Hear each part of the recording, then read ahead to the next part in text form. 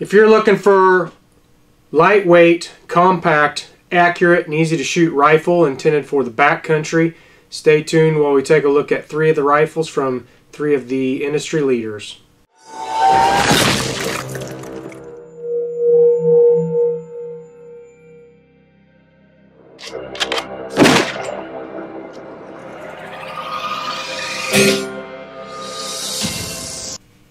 Alright, before we get too deep into this video, let's go ahead and discuss why we're here.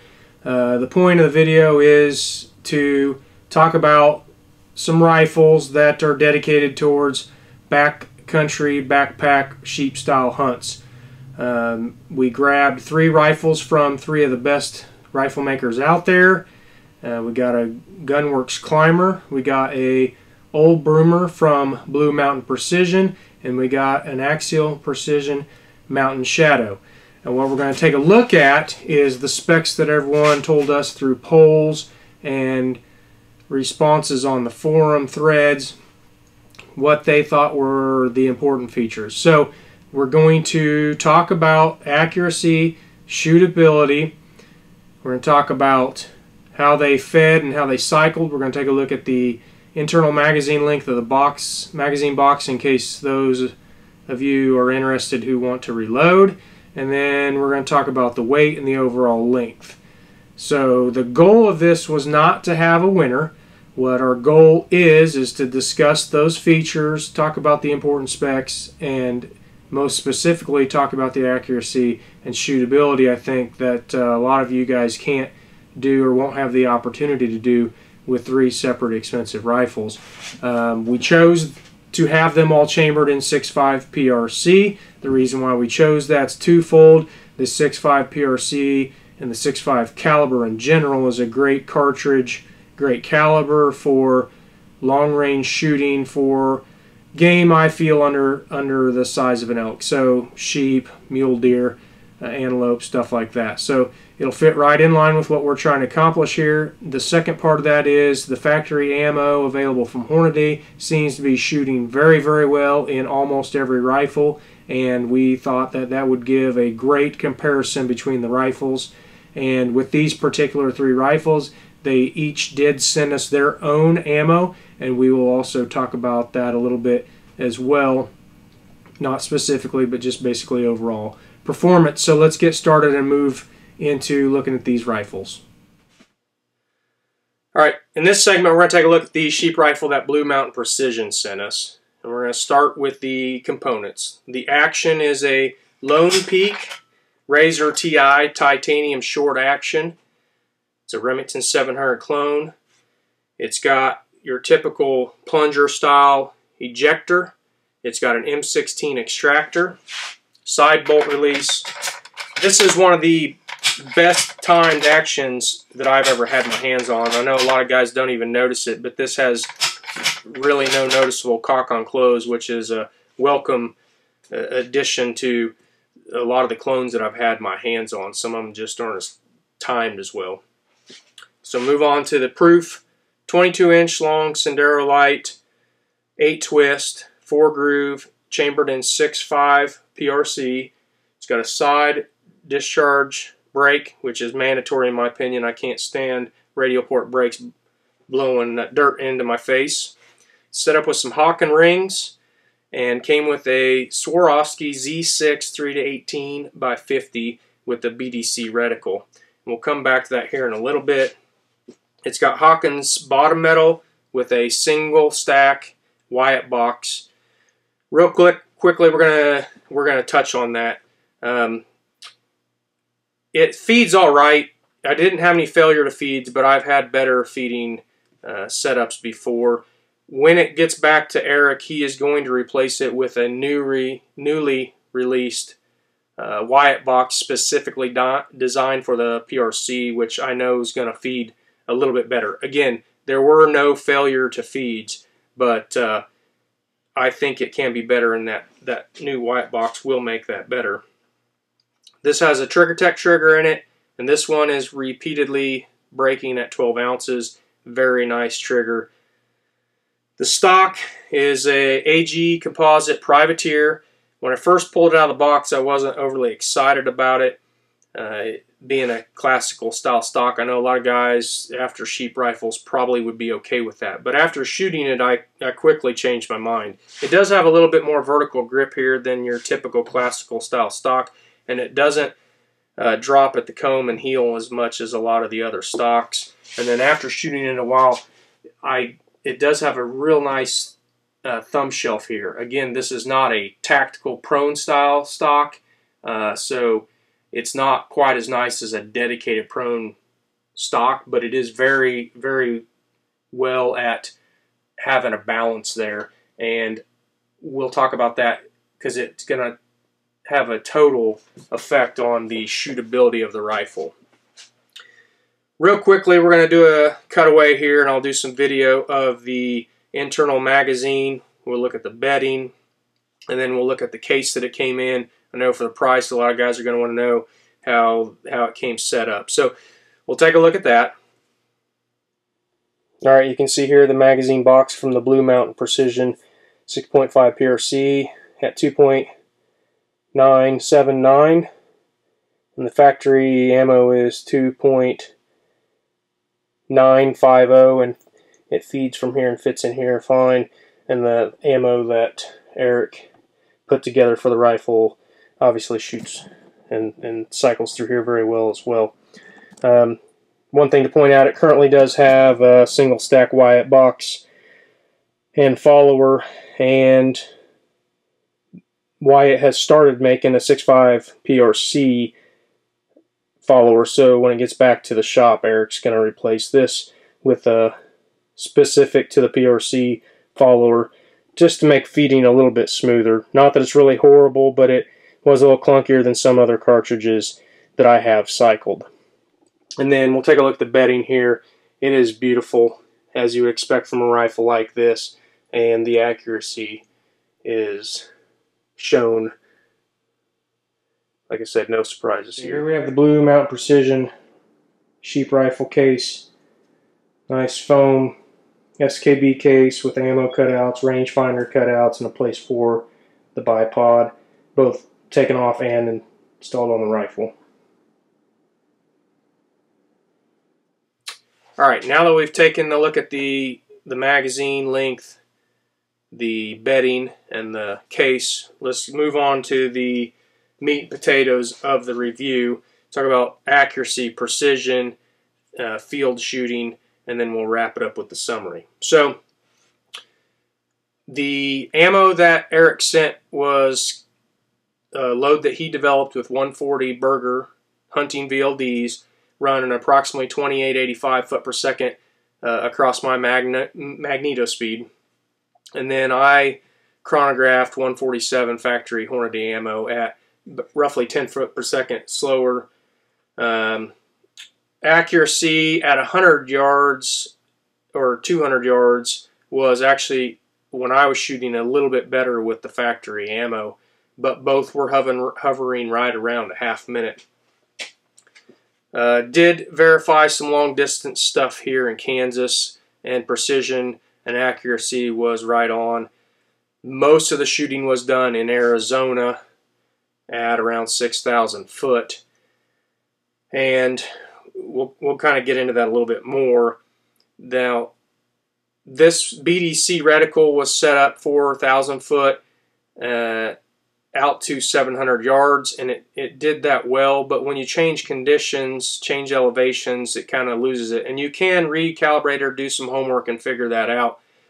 This is not the scope that I would order if I were going to get this rifle, but it will suit a lot of people, and we'll talk about that real quick. If you are willing to do a little bit of homework to validate that the subtensions are correct for the hunting conditions that you're going to be in, this setup, just like it is, will serve you well. If you're not into dialing turrets and don't want to mess with all that stuff, you just want to range it and hold the reticle on there with a little bit of homework, this will do it. I personally would get a scope more suited for dialing to extend the distance, because this the accuracy or the precision on the rifle is very, very, very high. We took it out to 750 yards using the 700 reticle, and with the 140 VLDs that Eric sent, as well as the factory ammo, this rifle had absolutely no problem maintaining sub 0.5 MOA on rocks. We didn't do any crazy up and down shooting. There just wasn't any available, but we did do some angled shooting, you know, out probably 5-6 degrees up, 5-6 degrees down, and again from field positions, no bench stuff, all from the dirt, different weird body positions, and this rifle had no problem maintaining a half minute out to 750 yards with both ammos. So to me, that's the absolute most important thing in a rifle. I like lightweight. I can deal with compact. Those are features that are nice. But if it won't hit to extended distances for me, it's not going to work. And this rifle is more than capable. So let's go ahead and talk about. We got 43 inches overall length. I know that's important to a lot of guys. They want to make sure that they're not going to have to mess with a long barrel going through brush or pulling it in and out of a scabbard. This has a very nice form factor, and at 7 pounds 6 ounces for this entire setup. Again, if you're not into dialing and you are okay with doing a little bit of homework, this setup, just like it is going to suit a lot of people out to distances that are farther than a lot of guys want to shoot, especially when your average sheep shot is going to probably be in the 400-yard range. This setup, just like it is going to be great. 7 pounds 6 ounces, and the overall length is very nice. If you are wanting to shoot farther, you could order one of these rifles or have Eric swap out this optic, but you could get whatever optic you want and extend the distance. The shootability's there, the precision's there. I know without a doubt this rifle is going to be capable. So let's go ahead and wrap it up. If you're looking for a general purpose, lightweight, compact, highly precise rifle for mountain hunting, sheep hunting, goat hunting, you're not going to be disappointed in this rifle. Give the guys at Blue Mountain Precision a call, talk to them. You can buy this exact rifle, or you get one just like it, or maybe you want to tweak a few things, and I know that they'll do that for you. So again, awesome rifle. We talked about all the features, so you can make the decision on what works best for you. Again, maybe you want to tweak something, or maybe this is the exact one for you. Stay tuned. We're going to take a look at the rest of the rifles that we looked at in this shootout. All right, now we're going to take a look at the Gunwerks Climber. This one is in 6.5 PRC. I'll kind of walk through the components, and then we'll talk about how it shot, and then I'll go take it apart for you. We'll look at the how they chose to use a bedding block and wedge up here to keep the action held in place versus your typical bedding.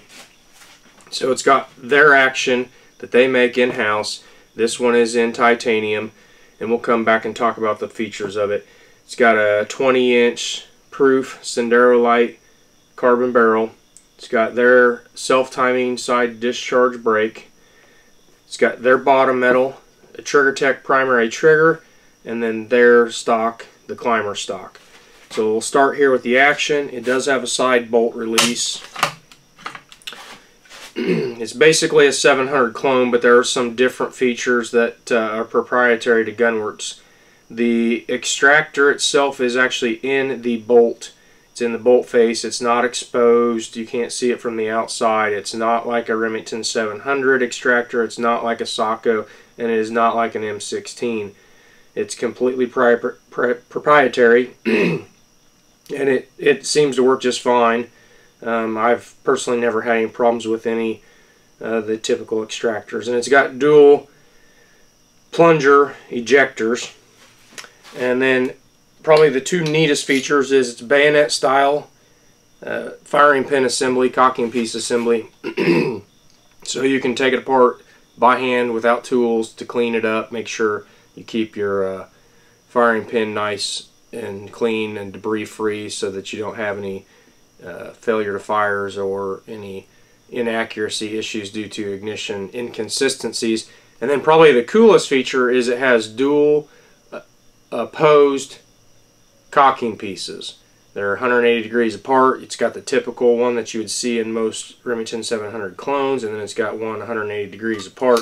And what that does is it allows the rifle to still have the firing pin fall that it should, but it's smoother to open after firing, to cock the rifle, which is very nice.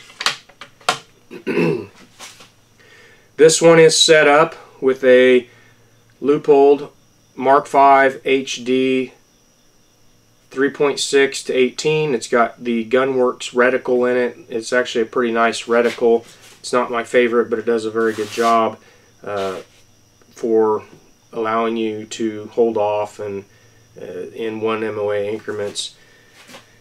We're not going to talk a whole lot about the scope itself, but and it's got their Gunworks rings on it, and then their turret that was set up for 5,000 foot at 2,800 foot per second with their ammo using 147 ELDMs. And we'll go to the stock here. Like I said, it's the Climber stock. It's a very nice stock. It's got a negative comb here. It's basically a progression, an improvement over their last stock. It does have a very nice grip here. It's not what I would consider 100% vertical, but it is pretty vertical. It's got a real nice thumb shelf, and they did a real good job at getting this right, at least for my hands, and I think it'll work for most guys. When you have your trigger finger where it needs to be naturally, you're not torquing the stock at all. All of your fingers have a nice comfortable input to the stock without causing torque, and your thumb has a nice place to rest here without you moving it around and torquing the rifle when you fire it. It does have twin flush cups back here, which is nice. No sling stud on the bottom to catch on your rear bag, if that's what you're using, and that's what I use.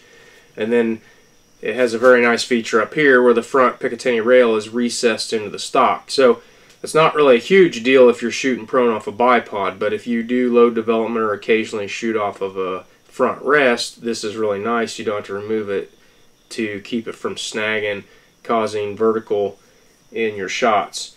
It also has a flush cup here in the Picatinny rail. Overall, the stock is probably one of the best parts of this rifle, and the thing that makes it, in my opinion, what it is. And we'll get into the performance real quick. I took this rifle pretty much right out of the box. We shot it down in Arizona from around 5,000 to 7,000 foot of elevation. This turret was set up for 5,000 foot, so we weren't able to always use the turret itself, but it does have MOA markings on the bottom. We were able to use a calculator and get the drops figured out. This thing kept groups with the 147 factory ELDMs, as well as their ammo under half minute with ease out to 1,130 yards, which is as far as we shot it. From prone and field positions, I can't think of one shot where I couldn't see the impact. The stock and the overall rifle setup do a very good job of recoiling straight back and allowing you to spot your hits, which is very important to me, especially in situations where you're hunting by yourself. But it's also important even with a spotter. I kind of like to see if you do miss on an animal, it's nice to get a follow-up shot without having to be told what the correction needs to be. So we brought it back here to Kansas. I did some more shooting with it on steel.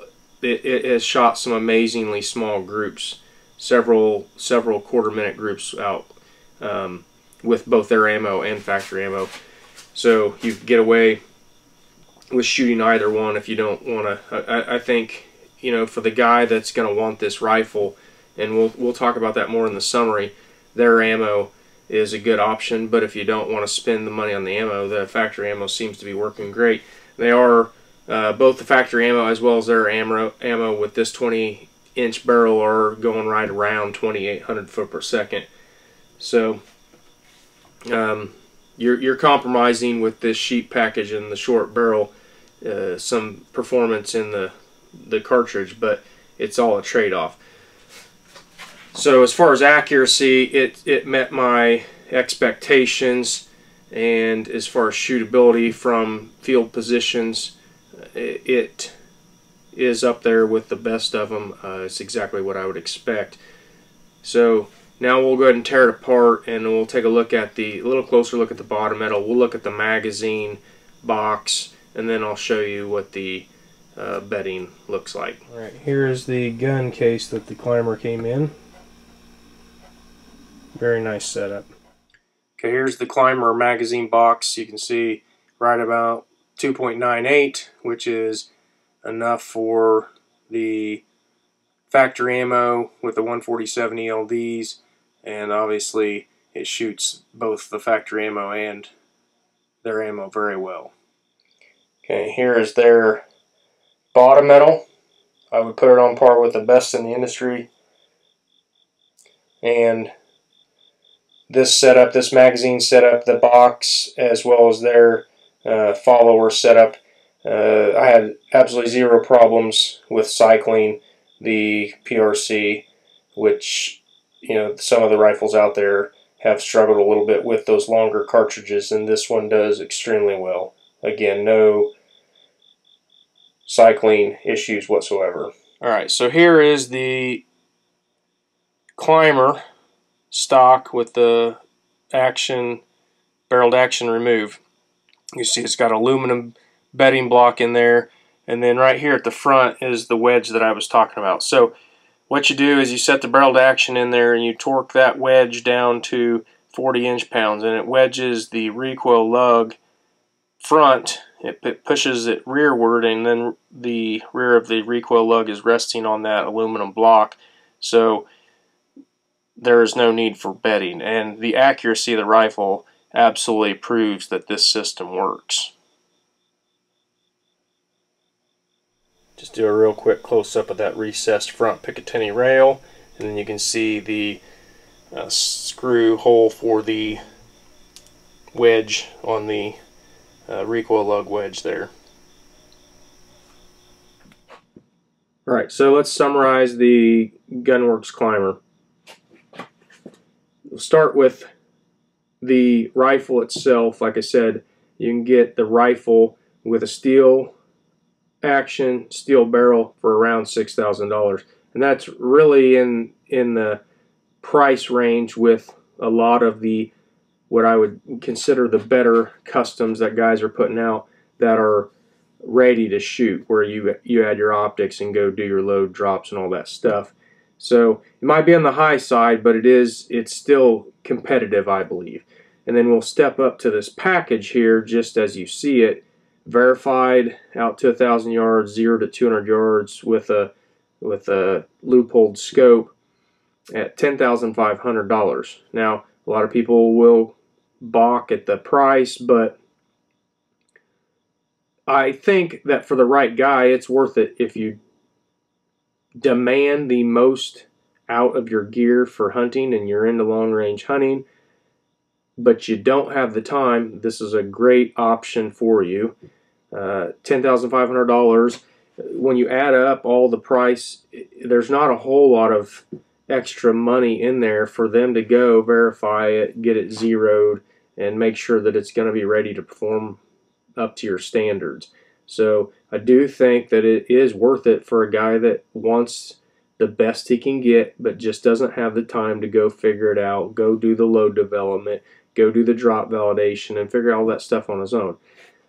So we'll summarize this rifle real quick. It's up at the top end of the price range on rifles, but it does everything that I would demand out of a rifle, and it will save you a lot of time if you don't have time. The brake is very effective. The stock is one of the 2 best stocks I've ever had the pleasure of shooting.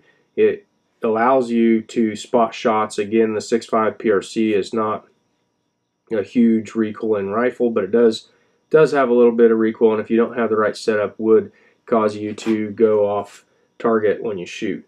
So we'll summarize all of the sheep rifles at the end of the video, but I do think that this has a place, and I think that it is a good value for people that demand the most out of a rifle but don't have time. So we'll move into the next rifle. Alright, in this section we're going to take a look at the Axial Precision rifle that they sent us. And this one is the Mountain Shadow, again in a 6.5 PRC. We'll start with the action. It's their in-house action. It's again a 700 clone. It does have a side bolt release. It uses a M16 extractor. It's got dual plunger ejectors. And pretty much your typical Remington 700 setup as far as the rest of it goes. Now they do have some patented technology as far as keeping the shell, the cartridge, and bullet in a line with the barrel.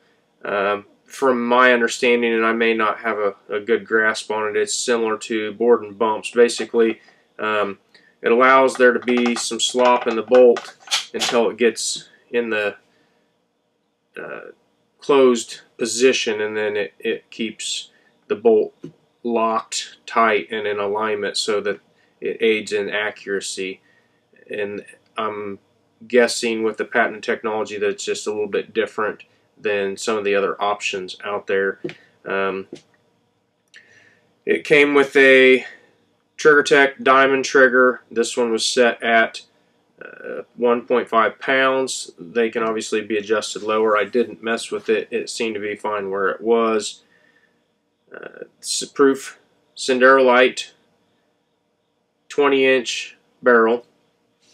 It's got an Axial Precision side discharge brake. It's only got one port on each side. To me, this would be the one thing I would change if I were going to order this rifle.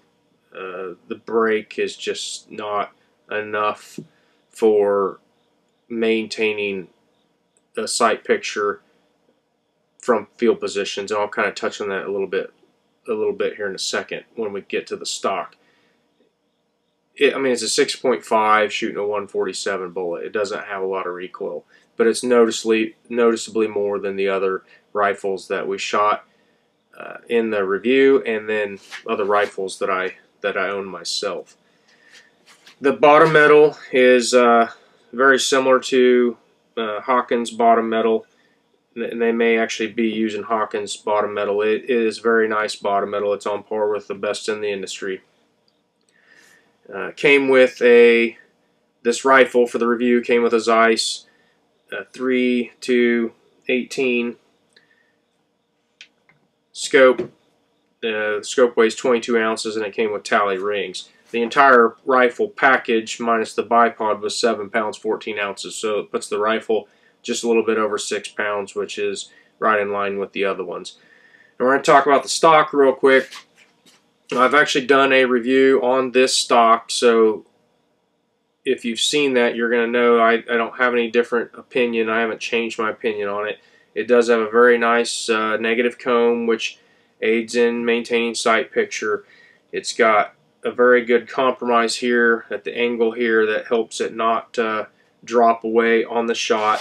And then this input right here, when you place your finger on the trigger naturally, you have very nice input to the stock without inducing torque and wanting to, thumb press or add torque with your thumb or your fingers. So this stock picked up the slack of the brake. Again, I don't want to keep harping on it. They can put whatever brake you want on it, and they will do that. And I absolutely would do that, just because for me there's no reason not to anymore. The sound doesn't bother me. I always wear earplugs when shooting, and I try my best to carry them in hunting situations. If I don't have them, then I lost them or forgot them. So sound's not an issue. I would rather maintain my sight picture. Like I said, I had no problems maintaining sight picture with the rifle because of the stock's performance. I would just change the brake. So this rifle came to me after our trip to Arizona, so all the shooting was done here in Kansas at 1100 foot. I did shoot the ammo that they provided, which was 143 ELDXs that they loaded up, and they were running about 30 foot per second. And then I shot some factory ammo out of it, 147 ELDMs, and they were running around 30 foot per second. And it had no problem maintaining half-minute out at steel at 1,000 yards. You know, we shot from 400 out to 1,000. In all instances, it had no problem maintaining half-minute. In the calm conditions, obviously when we were shooting in wind conditions, I had some missed wind calls, but it maintained even in that half-minute vertical. So this rifle performed just like I would expect, and it performed right in line with the other rifles. So pricing, the rifle itself is going to run around $6,000 for the Mountain Shadow. They have options. You can pick your ring setup, your mount setup. You can pick a few different scopes, and you can also pick right on the website the trigger that you want. And I believe in the Mountain Shadow line they only have Trigger Tech options, but I think they could probably put in another trigger if that's what you really wanted. And you can actually, like the Gunworks website, you can pick your colors and actually see what the rifle looks like. They do have some different color options for molding in on the stock as well, and you can talk to the guys at Axial Precision about that if you want it. Like I said, the rifle package itself is $6,000, or the rifle itself is $6,000, and then you can add on scopes or just buy your own. Maybe you've already got one laying around. So let's go ahead and take it apart real quick. We'll look at the internal magazine length. We'll take a look at the bedding, and then I'll come back and we'll wrap it up, and then we'll move into summarizing all three rifles and where they fit together and who they might be for. All right, here's a video clip of the bedding and the inletting on the Axial Precision. And here you can see the internal length of the magazine. Real quick, look at the bottom metal while it's out. Alright, so we talked about the features, we talked about how it performed. I think I did forget to tell you the overall length. I know a lot of guys care about this, is 40 inches, right in line with the other ones. There are several options as far as just buying the rifle or adding it and making it a package, and those prices were right in line with the other rifles. They will develop a load and make sure the rifle shoots, and you can buy that ammo from them.